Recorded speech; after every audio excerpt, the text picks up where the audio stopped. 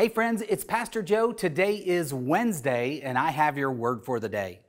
Today, our word comes from Jesus in Matthew 10:16. As he was sending out his disciples, who were certainly going to experience persecution, he said to them, "Behold, I'm sending you out as sheep in the midst of wolves. So be wise as serpents and innocent as doves."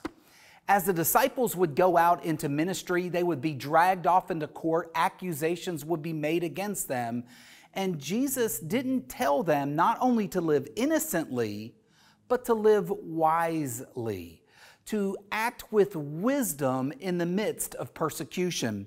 And he said to them in verse 19, "When they deliver you over, do not be anxious about how you are to speak or what you are to say, for what you are to say will be given to you in that hour. For it is not you who speak, but the Spirit of the Father speaking through you."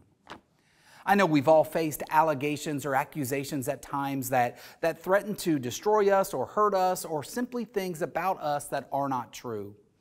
We have to be reminded that the Holy Spirit is the one who's going to protect us and guard us, and the Holy Spirit will be the one who gives us those words to say. Now, in the end, we may be found guilty. In the end, the accusations may prevail. But Jesus still calls us to practice wisdom in our speech and in our defense. Don't blow your top. Don't lose your temper. Don't go crazy. Simply ask for clarification, speak truth, and let God work. If today's word for the day has blessed you, like it, share it, or leave a comment. God bless.